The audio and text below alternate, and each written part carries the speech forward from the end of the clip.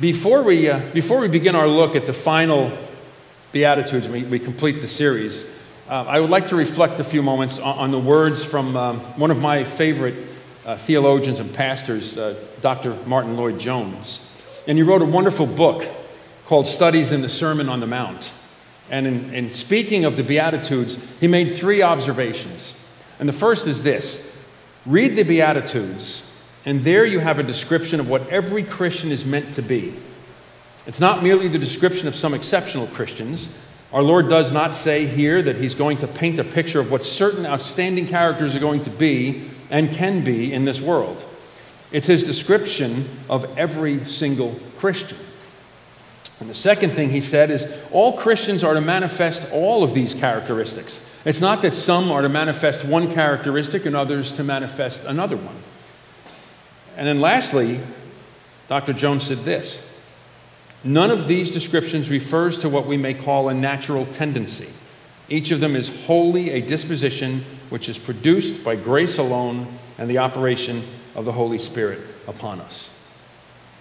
And when you think about that, that all makes sense. It all makes sense. These are all traits that are found in those who know the Lord Jesus Christ in their hearts. Those who have given themselves and their lives and their wills completely over to him. And as we saw last week, they all stand as evidence of the transforming work of the Holy Spirit. And they also stand as encouragement for the believer as they continue in their walk with the Lord. The first three Beatitudes, if you remember, were like paradoxes. Blessed are those whose spirit is burdened, either poor in spirit or mourning, but also at the same time living in a gentle and humble way. All as a result of recognizing the seriousness of sin and how it has broken the relationship between mankind and God. And more importantly, how sin grieves God. And then the next few we looked at last week pointed more to the heart of the Christian. Those who yearn for the righteousness of God to rule the day. Those who show the mercy of God. Those whose hearts have been cleansed by God through Christ. And the peacemakers who reflect the nature of their Heavenly Father. And these all come about as an outward response to the new heart, where forgiveness is given through the gospel. So we see the recognition of sinfulness, the cry to God for mercy, the reality of the gospel being poured into the heart of the believer, and the natural response to the gospel. And all of it brings glory to God. All of it is made possible through the work of Jesus Christ on the cross. So one would think, we read all that our lives would be smooth sailing through a bed of roses, without a care in the world. I ran out of cliches. I couldn't come up with any more. We have Jesus. Our lives will be perfect, and the world will love us for it. The fact is, when a Christian is living as a Christian in this world, while it's true that they'll be recognized as a true child of God, the response will not necessarily be positive, especially in our world today. And so this next beatitude, as Jesus completes this part of his sermon, it serves to encourage the faithful, to remain faithful and persevere in the faith. So this morning we'll be once again in Matthew chapter 5, and we'll be reading verses 10 through 12. Matthew 5, verses 10 through 12. These are the words of the Lord Jesus Christ. Blessed are those who are persecuted because of righteousness, for theirs is the kingdom of heaven. Blessed are you when people insult you, persecute you, and falsely say all kinds of evil against you because of me. Rejoice and be glad, because great is your reward in heaven. For in the same way they persecuted the prophets who were before you. Amen. Heavenly Father, again, we beseech you to bless the reading of your word into our hearts. We seek you for counsel. We seek you for encouragement. We seek you for guidance. And above all things, we seek you for your presence and your love within us. So, Lord, speak to us this morning. Let us hear from you. Let us be transformed. And let us leave this place knowing once again that we have heard from you. We pray it in Jesus' name. Amen. You know, when a sermon preparation goes, this is one of those passages where the main point is pretty easy to find. The word persecution appears in one form or another 3 times in these verses. And it's also helpful for us to note that Jesus, when he got to this part, breaks the pattern of all the other blessings. I mean, he starts the same way. He says, "Blessed are those who are persecuted because of righteousness, for theirs is the kingdom of heaven." That's the same form as all the other ones. But then he expands on that. And he makes it personal and he makes it direct. Blessed are you. Blessed are you.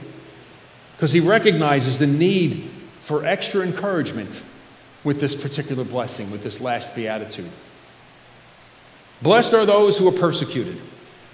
And the key here is Jesus states why the persecution is happening. First of all, it's not because we did something that warranted or provoked that sort of treatment. There are times when people will say or do things that will bring upon them all sorts of bad behavior. We heard it in the 1 Peter's epistle that Robin read for us. They brought it on themselves. They brought the persecution on themselves, Christian or not. Jesus says here, blessed are those who are persecuted because of righteousness. Now we take all these Beatitudes in context and we see that they sort of unfold before us, describing the Christian life. And so the righteousness spoken of here is a righteousness that is expressed in the life of a believer in Jesus. And that righteousness is the Lord's. It's his righteousness. It's not ours. It's not our self-righteousness. It's all his. So being persecuted or mistreated because of something you did wrong is not what Jesus is talking about here. As his children, we take on the attributes of our Heavenly Father. We exhibit fruit of the Holy Spirit. Our language changes. Our desires change. Our lives change. Our behavior changes. We're constantly being transformed and molded into Christ-likeness. We long for his righteousness. We hunger and thirst for his righteousness, as the 4th Beatitude told us. His righteousness begins to become evident in us. We exhibit his mercy. We exhibit his love. We're peacemakers because he's the ultimate peacemaker. We seek to honor God in all that we say and all that we do. And so his righteousness sort of radiates from us. It's evident in us. And the second thing is, we're also not talking about people who try to imitate Christ because, let's face it, those people are doing really good things and are acting in good ways. But this is not about doing the right thing. There are no laws against any of that, and most people would cheerfully welcome a person that lives that way. They certainly wouldn't insult them and they wouldn't ridicule them. How many times have you heard people speak of, they're a really great person. What a wonderful person. But that's not what we're talking about here. The Christian is different because the Christian is becoming more and more Christ-like, having the mind of Christ, living self-sacrificially, honoring God in all ways. And the Christian does all of that for the glory of God. The Christian does this all because the Holy Spirit directs them. The Christian does this all because we're children of the living God and therefore we resemble our Abba Father. The issue comes in with this. Righteous living, and that is living Christ-like, is offensive in this world. Seeking to live a life that honors God is in opposition to everything this world stands for. The world we find ourselves in now doesn't believe in God. The world doesn't acknowledge Jesus because they don't see their need for a Savior. And they certainly don't see the Scriptures as relevant. They say, God? Who believes in God anymore? It's foolish to believe in some invisible man upstairs. The Bible, that old book, it's ancient. Things have changed. We've come a long way since then. It doesn't mean anything anymore. Mankind has wandered away from God and become very self-righteous and self-centered to the point that they have replaced God with themselves.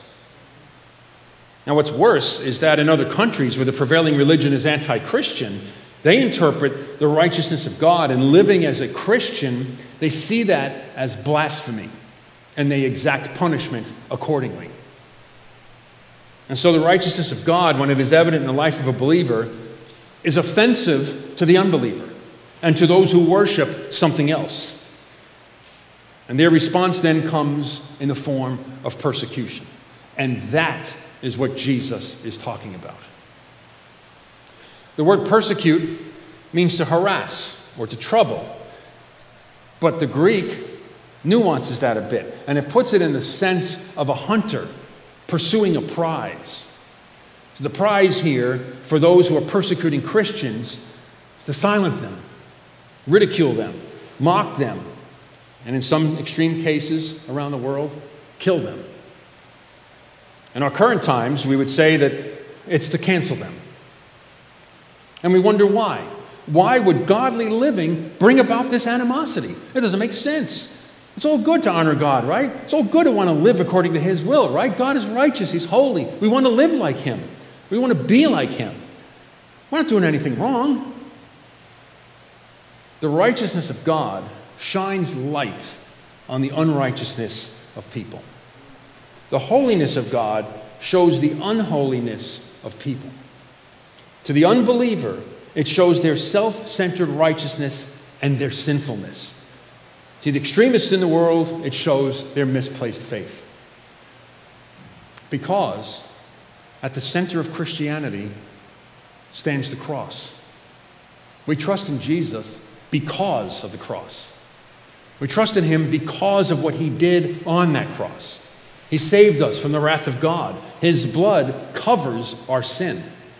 And He died, and He rose, and He ascended. And that message is offensive to those who don't believe in Him. Before you were a believer, it was offensive to you. I don't need to be saved. I don't need forgiveness. I haven't done anything wrong. I'm a good person. Or many might believe that, hey, we all end up in a wonderful place, thinking that we all rest in peace. Unless, of course, you're Hitler or some other horrific person. Or maybe you did something that's really repulsive, right? How many times we hear people read some story about something that happened, and we'll say something like, there's a special place in hell for that person. It seems to be something has to be horrific before we say, oh, they're not going to heaven, but everyone else is. In reality, the gospel shows the absolute helplessness of people before God. It points out their desperate situation. It's sharper than a two-edged sword, right? It's able to separate bone from marrow. It's the power of salvation. It convicts the heart of sin. And those who are lost in darkness don't like it. They don't want to hear it. Jesus is saying here that those who are persecuted for living the righteousness of Christ are blessed. Blessed. Now again, we see how it works in the other Beatitudes, okay? You don't seek to be persecuted in order to receive this blessing. The believer whose heart is converted and mind is transformed will begin to take on traits of Christ, and the world will push against that. Those who suffer this kind of persecution are blessed because theirs is the kingdom of heaven. Now we've heard this before, haven't we? We go right back to the blessing of the very first Beatitude. Theirs is the kingdom of heaven. It kind of forms that little set of parentheses around the whole thing. And the assurance is that if you're walking in the Spirit, if you're walking in the light as He is in the light, your life will include persecution just as much as it includes a heartache over sin and unrighteousness. Now, nowhere in Scripture does Jesus guarantee a trouble-free life. Instead, actually, in these verses, He pretty much guarantees a life of persecution. Now, this teaching from the Lord is hard. This is hard. I didn't sign up for this. Well, no, He signed you up for it. When we think of the other Beatitudes, they seem to be things that the world could accept. You know, you struggle over your separation from God. Everyone's like, okay, well, that's good for you. I understand. You mourn over sin and wrong in your life in the world. Well, most people would do that. And those blessings assure you of heaven. They assure you of comfort. And that brings about a heart that lives a gentle life that reflects the gentleness of the Good Shepherd Himself. So, yeah, He's a really nice guy. You long for His righteousness. You show mercy because you were shown mercy. And you're a peacemaker. Your hunger for righteousness is filled in Him. You're a peacemaker with the message of the gospel, which makes peace between man and God. And it's all good. This is all good. But you'll also be persecuted. This message is tough because, quite honestly, no one wants to be attacked.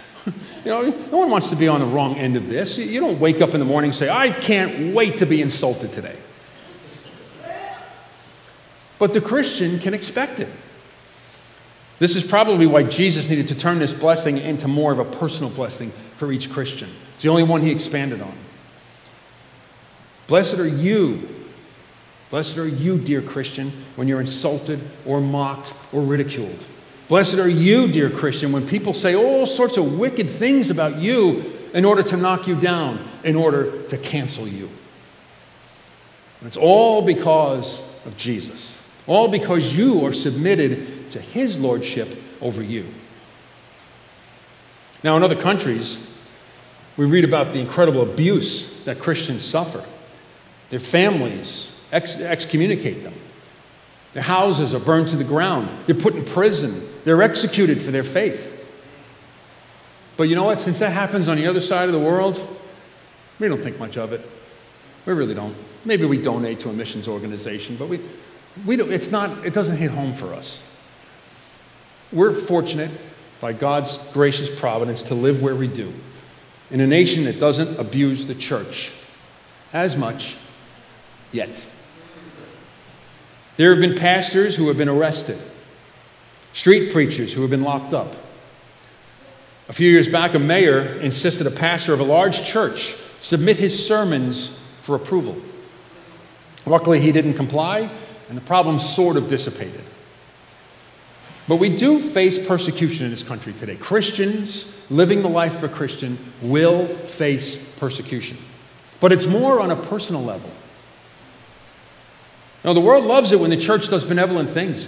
They love it. Look, the Halloween, they love giving away donuts inside. That's great. What a wonderful church that is. They give. Oh, they give to the food bank. What a wonderful church. They love that stuff. They like it when we roll up our sleeves to try to help out around the community. Or we say some hopeful words. Or we show compassion. They love that. But try sharing the gospel with grace with those who affirm or defend the gay or the trans agenda today. Try graciously pointing out that their lifestyle is sinful and it's in rebellion with the Word of God. You'll be falsely called a bigot and a homophobe. They'll say you're using hate speech. It's not hate speech. If the church hates these poor lost souls, the church wouldn't plead with them to repent of their ways and turn to the living God. Instead, the church would just, let God's wrath take its course with them. It's not hate speech. It's love speech. It is love speech. But it's convicting. It's convicting. The Word of God is indeed sharper than a two-edged sword. It cuts right into the heart. Try sharing the gospel with someone who's an atheist. There's no God. They'll tell you, there's no God. You're a fool for believing that. What's wrong with you? They'll compare your faith with believing in Santa Claus or the Easter Bunny. They'll mock you. They'll insult you. They'll ridicule you. Maybe they'll try and trip you up. Things like this. If there's a God, why does he allow bad things to happen?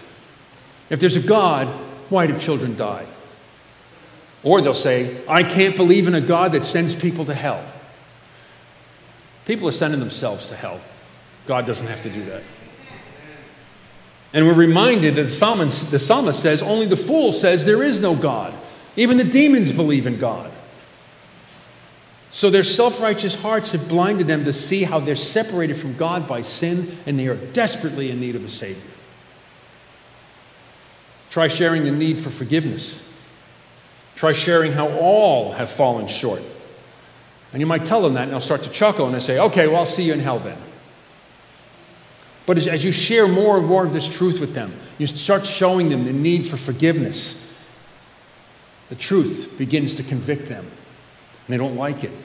And then they look at you, and they demand you stop judging them. Who are you to judge me? I'm not judging you. This is what God says.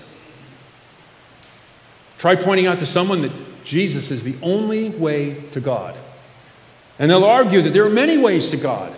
Every religion leads to God, and they'll say, you're claiming some sort of exclusivity. They'll say, not everyone believes that, so you shouldn't shove Jesus down their throat. The bumper sticker says coexist. Well, the problem with that is it's logically impossible, since each religion claims that they're the one. So it's impossible. In reality, each religion tells you what you can do and what things you need to do to earn favor with God. But in only one does God do what had to be done. In only one did God provide the necessary sacrifice. Jesus is the way, the truth, and the life. Now look, we have all experienced this in one form or another. And the fact that you have experienced that kind of treatment is evidence that you are indeed a spirit-filled believer in Jesus Christ.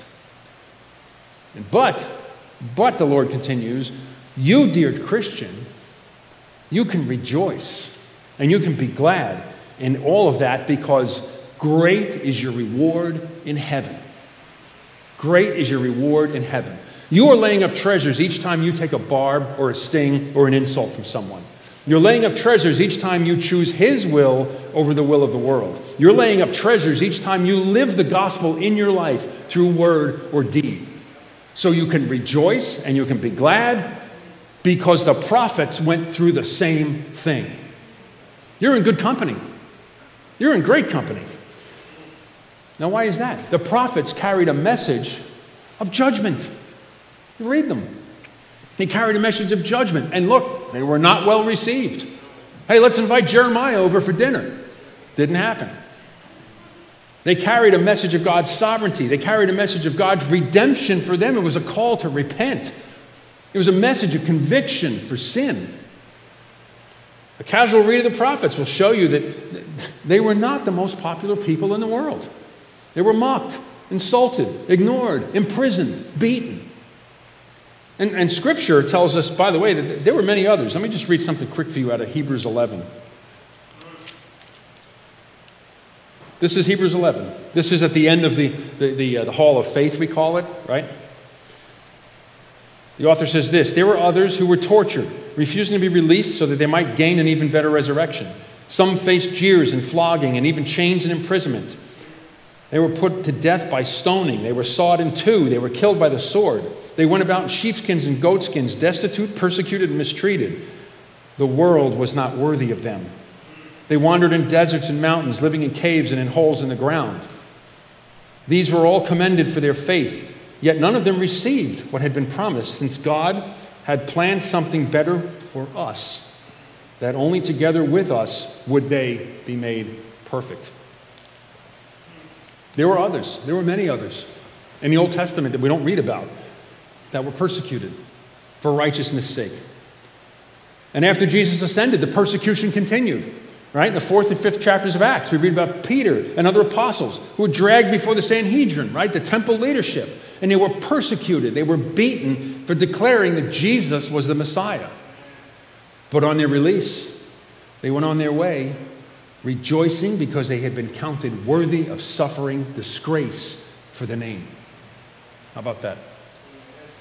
The Apostle Paul was beaten and left for dead. He was imprisoned. He was shipwrecked.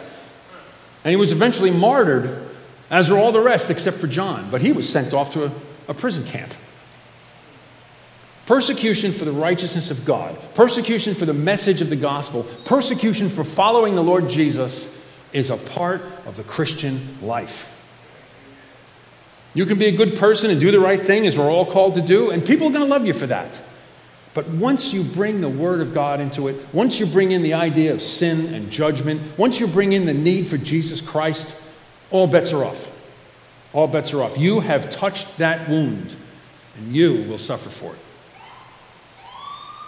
Wow. Maybe your pastor's getting arrested. And so the question for us all, just as we've been examining our hearts, as we've been going through all these Beatitudes, as we listen to all the other Beatitudes, the question is this. Do we see this trait of the Christian life in our own lives?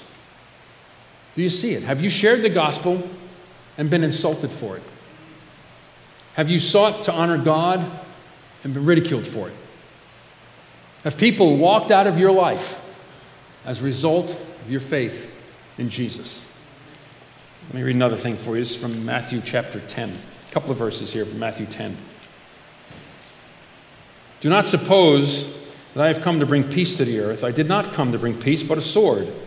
For I have come, now listen, to turn a man against his father, a daughter against her mother, a daughter-in-law against her mother-in-law. A man's enemies will be members of his own household. Anyone who loves their father and mother more than me is not worthy of me. Anyone who loves their son or daughter more than me is not worthy of me. Whoever does not take up their cross and follow me is not worthy of me.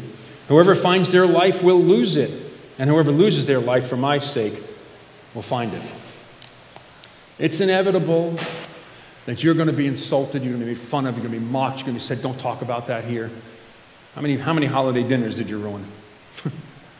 It's inevitable that if you're a Christian, you're going to suffer in this way. One way or another, you will suffer for it. So what does it say then if we're not experiencing any of this? Have we become lukewarm and we're only trying to fit in, not make any waves? Are we afraid of people? Are we afraid of being canceled? I mean, what's more important to you? Obedience to the Lord or not looking like you don't belong? I think we need to hear the admonition from James. James wrote this, "Don't you know that friendship with the world means enmity against God? So therefore, anyone who chooses to be a friend of the world becomes an enemy of God." Now, those are strong words.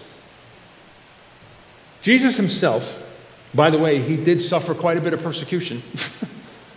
He knows exactly what it means. Right? We see that website, Jesus gets it, or he gets it, or something, right? Well, he does get it. That's the truth. He does get it. He's been there. Anything we go through, he's already been through it. There's nothing that we can suffer that he hasn't been through. And he said to us, the world hates me, they'll hate you. We shouldn't be surprised. If we aren't living any of this, if this isn't a part of our experience in this walk, then we really have to examine our hearts. And we have to see if we're bearing fruit of the Spirit. And have you suffered loss for Christ's sake? Have you been insulted for his name? Have you been made fun of for being a true follower of the Lord? Why do you go to church every Sunday? Just sleep in. You don't have to go. Why do you believe that stuff? Well, it's good for you. I'm going to read, we heard a little bit from 1 Peter this morning. I want to read a little more of that same section. This is 1 Peter 3, 13 to 16. And this is what I think we have to keep in mind. Who is going to harm you even if you are eager to do good? But even if you should suffer for what is right, you're blessed. Do not fear their hearts. Don't be frightened. But in your hearts, revere Christ as Lord. Always be prepared to give an answer to everyone who asks you to give the reason for the hope that you have. But do this with gentleness and respect, keeping a clear conscience, so that those who speak maliciously against your good behavior in Christ may be ashamed of their slander. Live for Christ, he says. Live for Christ. You have nothing to fear. The threats and insults and persecution mean nothing. If anything, they validate what Jesus said would happen, and it affirms your faith in him. I mean, think of the words of Paul. He said, if God is for us, who can be against us? So we really have no cause for fear. We're his children. We're his children. Will he not be with us as he promised? He's either sovereign, and he's sovereign over creation and over mankind, or he's not. What do you believe? Of course we believe that he's sovereign over everything. Then we have no reason to fear. And so we close our brief look at the Beatitudes. There are so many blessings for the Christian. So many wonderful things to look forward to. You know, the Christian, each one of us, we're a sojourner. We're a pilgrim in this world. Our citizenship is in the kingdom of God. And the way we live our lives as an ambassador for Christ is, as Martin Lloyd-Jones said, that's not our natural tendency. It's not who we are on our own. But as the Holy Spirit is molding us and he's transforming us and he's working in us, he's making us more Christ-like. And that is who we are becoming. And so, dear friends, let your hearts be filled with the compassion that Jesus has for you through all of these blessings. The contrite spirit and mourning over sin, that's evidence of the Holy Spirit indwelling your heart. And you're blessed with the comfort of knowing you are in the kingdom of heaven. Let his gentle nature just manifest itself in you and become a reflection of the gentle nature of your Savior, of the Good Shepherd. And that hunger and thirst you have for his righteousness in your life and in your heart and in the world, that will be satisfied. It'll be filled with his righteousness. Be merciful. Be merciful. As he was merciful toward you, he showed you great mercy. And when you do that, you declare the mercy of God toward men. You will be an instrument of peace, of his peace.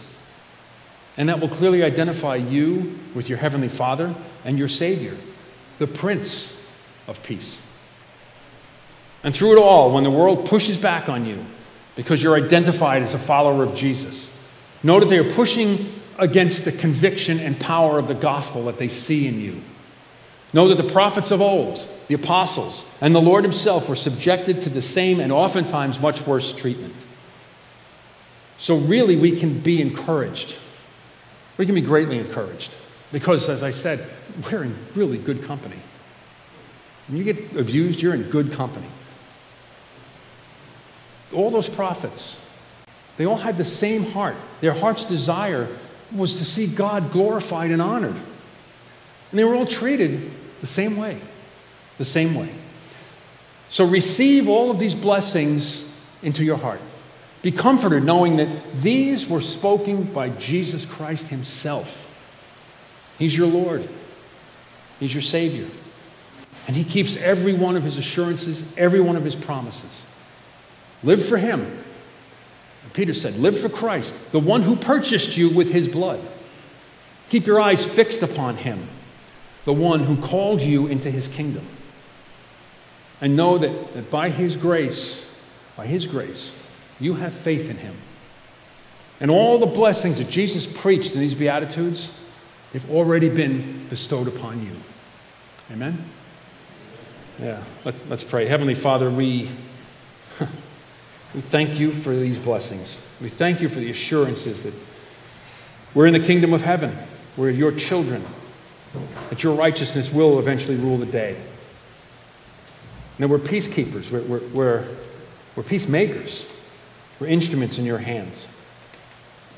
And so, Lord, we leave here today convicted in our souls, praying that we would become more and more available to you.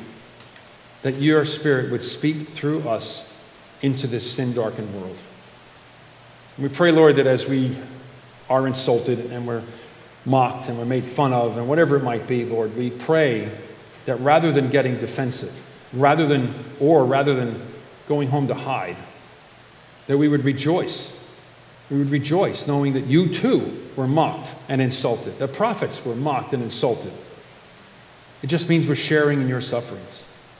And let us rejoice over that. So, Father, we pray that you continue to mold our hearts, change our hearts. Let us be, again, just more available for you, that we would be servants, that we would be instruments, that we would be willing and able to give the reason for the hope that we have, the Lord Jesus, and all that he has done for us. So again, Lord, we pray your blessings upon us. We thank you for the blessings you've bestowed upon us. We thank you for your word. We thank you for Jesus, the author and perfecter of our faith. We thank you for all that you have done in our hearts. And this we give to you in Jesus' name. Amen.